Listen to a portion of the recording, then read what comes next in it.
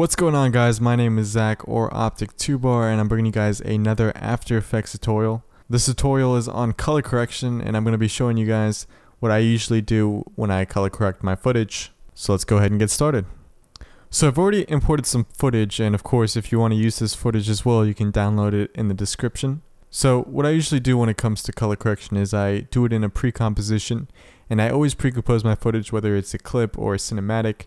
I would take it and drag it into a new composition. I've already done that, but as you can see, it opens up in a new composition, and then I would do all my color correction inside of here. And then of course you can take that clip into the main composition and you're good to go. Another thing that I do is I always do my color correction on an adjustment layer. So if I go under layer, new adjustment layer, and the shortcut is Control-Alt-Y. And the reason I always do it on an adjustment layer is because you want the color correction not only to affect the footage, but you want it to affect anything that you add to the footage, including like, some text or some of the, other visual effects that you want to do. You want it to affect all of it, not just the footage.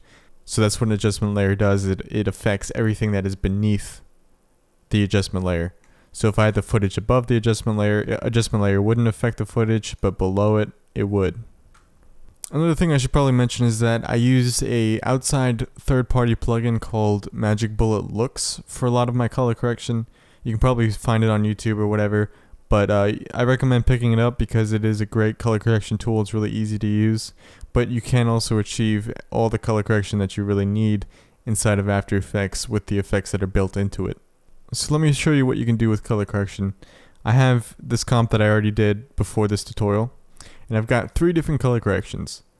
So I've got this dark color correction that turns this skate park a little bit creepier and a little more action-y. So let me go ahead and turn it on. You can see the difference that it made. It desaturated a lot, darkened it up a lot, added some red into the shadows. So before and after. And all of that color correction was done inside of After Effects without the third-party plugin. Here is the same type of color correction, but using Magic Bullet Looks. Now it is slightly different in some aspects. I didn't do it exactly the same, but it shows that you can do color correction without third-party plugins. So now let me go ahead and show you how you can build that look yourself. So I'm going to go back to the other comp. In my adjustment layer, I can press Enter and rename this to Dark CC.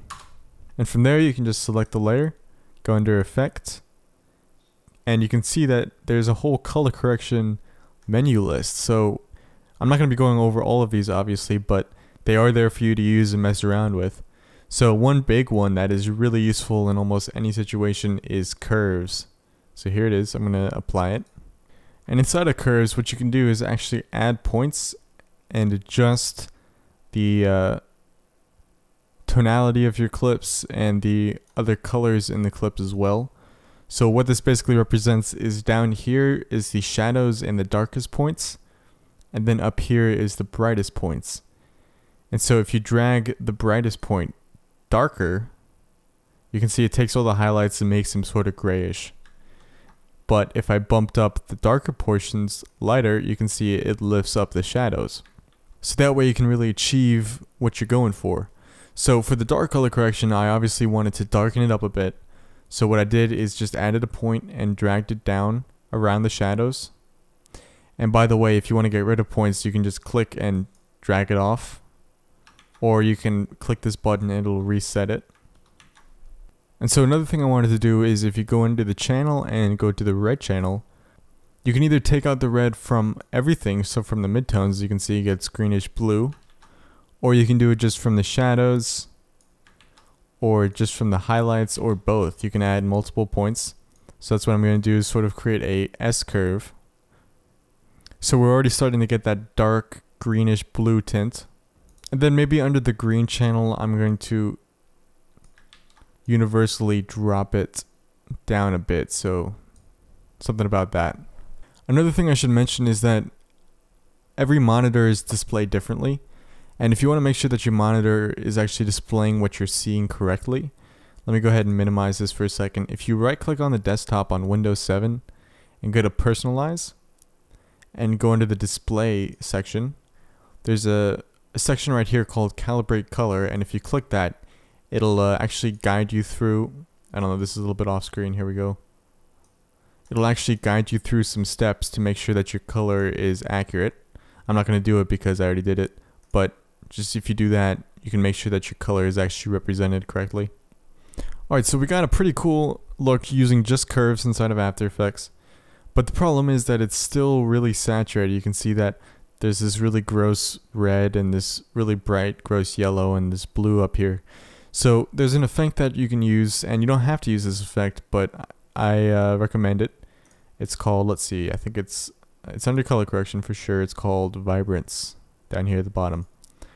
And if you bring down the vibrance, you can see it sort of takes away the vibrance, incidentally, of the clip. And you also have a saturation slider which will universally desaturate it. And you can see we've already achieved a much better look. So this is without vibrance, this is with vibrance. Now of course if you wanted a vibrant clip, you could drag it in the other direction and make it more vibrant. But of course then it starts to look really gross with the oversaturation. It also makes a difference on which order you apply your effects, because if I apply the vibrance first, you can see it changes very slightly, but it does change the way that it behaves, because it's going to desaturate the clip first and then apply all that color thing that we did before. So you may prefer it this way, but I actually prefer it this way. It's a more universally desaturated look. Now let me show you what you can use inside of Magic Bullet Looks. So I'm going to head and turn off the adjustment layer. So we're back to our original clip and make a new adjustment layer and apply Magic Bullet Looks. Now Magic Bullet Looks has its own separate interface. So if you press the edit button, it's going to bring you into that interface. Now it comes with a bunch of these cool scopes and stuff that you can actually see and adjust the color to make it perfect, but since this is Call of Duty clips, you don't really have to worry about that. Just make it look the way that you want it to look. But they've also got some pretty cool presets here, and I don't recommend that you use them and just leave them how they are, but there's no shame in using a preset and then adjusting it to get it the way that you want it to look. So you can see that they've got some pretty cool presets, and of course they're going to need a lot of adjusting to work, but you get the idea. They have all sorts of different tabs for them too. And there's some pretty interesting ones in there. I'm going to show you guys how to make the same look that we just did in After Effects inside of here. So to build that look, if you hover over the tools icon, it opens up your tools, and you've got different tabs down here for the different tools. So the first thing I'm going to do is, we talked about the gross yellows here and the really gross reds that really hurt the look that we're going for. So let's go ahead and get rid of those. And a really awesome way to do that inside of this program is using the range saturation effect. So go ahead and double click, it will apply that effect. And what we can do is to decrease the saturation from the shadows. So it will control the saturation separately between the shadows, midtones, and highlights. So if I decrease them from the shadows to, let's say, I don't know, 15%, you can see that it really gets rid of that. Maybe I can go even farther down to 0%. And you can see if you press the backslash, I think, it's the button right above enter, you can see the before and after. Or you can also just press this power button here. So you can see it really got rid of that yellow here. And it did pretty good on the red. Maybe we can take down the mid-tone saturation a bit more. Just really desaturate it and take away the life out of it. Alright, looks pretty good. So Magic Bullet Looks also has the curves adjustment, which we talked about in After Effects. It's a little bit different, but it works pretty much the same. So I could, darken the shadows a bit more, just overall darken it up a bit, maybe even bump up the highlights a bit to give it a nice contrast. And I'm going to apply the range saturation after the curves, and it works the same way it does in After Effects. It goes from left to right. So in this case, the curves is applied first and then the range saturation, so just keep that in mind. I'm actually going to desaturate the highlights a bit more to just give it a desaturated look in general. So if I go back under my tools, there's also a three-way color corrector, which is pretty cool. You can adjust the colors of the highlights, midtones, and shadows separately like you can in curves in these color channels, but it's just a different way to look at it. So I could, you know, add some blue to the highlights, maybe some reddish to the midtones, and maybe some dark blue to the shadows. This is all very subtle adjustments. You don't want to go too far because then it just, you know, looks awful. I recommend that you guys color correct based off of the song and feel that you guys are editing to. So if you want a hardcore edit, you're not going to want colorful color correction.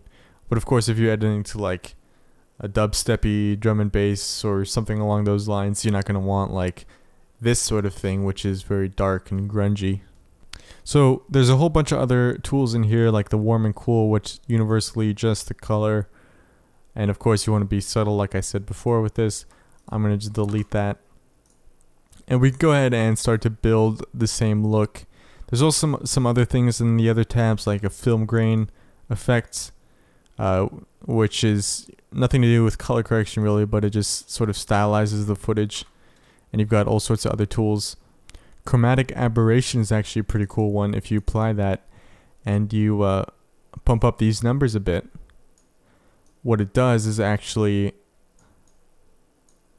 towards the edges here, it starts to RGB split like it would if it was a really really bad footage, like damaged footage. So if I exaggerate this a bunch, you can see it really RGB splits it towards the edges, which can be pretty cool. And obviously you want to be subtle with it like I said before, but you know, if I left it like this, it actually looks pretty cool. But I'm going to actually delete it because that's not what I'm going for. Swing tilt is another cool one. I don't think it works in this situation, but what it does is it blurs the top and bottom, and then you can have these sliders and it will focus on what this line is. So, you know, if I put the line up here and then bumped up the blurriness, you can see it only shows this part. This part is in focus. But if you make it more subtle, let me reset this. If you make it more subtle and, you know, remove it a bit, it just sort of draws the attention to the center of the screen a bit. And you can change that or whatever. Just adds a blur. You can also do this inside of After Effects, like I said, just add a blur and then add a mask to it. And I actually prefer it that way, but I'm just showing you guys some other things. The edge softness is similar to the swing tilt, except for it does it in a circular motion or circular pattern. And then you have vignette, which is the same as the edge softness, but instead of blurring it out, it actually darkens it. And you can adjust the strength of this. You can adjust the fall off and the spread. So let me go ahead and finish off this look that I'm working on. I think I'm going to decrease the reds from the shadow and maybe increase them in the highlights just a touch. And in the greens, maybe decrease them from the shadows as well, so we have a bluish shadow. And actually in the RGB, I think I darkened it up a little too much. So it's really a sort of check and balance, and you go back and adjust things until you get what you want. Let me delete this vignette too. And so when you're finished, go ahead and press finished, and it's going to update and apply the effect. So here we have the Magic Bullet color correction and we have the After Effects color correction. They're pretty similar and you can really achieve the same thing, but it just depends on what you prefer to use. And of course, if you want to use Magic Bullet looks, you could also combine the effects. So I could go to Effect, Color Correction, and go down to Vibrance, and you know, combine the use of looks and the effects in color in After Effects, which is something I do a lot. And yeah, those are the tools that I use. Go ahead and mess around with all the other options that are available. I can't really cover them all. So I hope you guys enjoyed this color correction tutorial, and I hope you guys understand color correction a little bit more. If you want to see some other color correction tutorials, maybe one on a colorful color correction, just leave a comment. Don't forget to make sure that your monitor is displaying color correctly using the Calibrate color thing that I showed you. And yeah, hope you guys enjoyed. catch you all in the next video.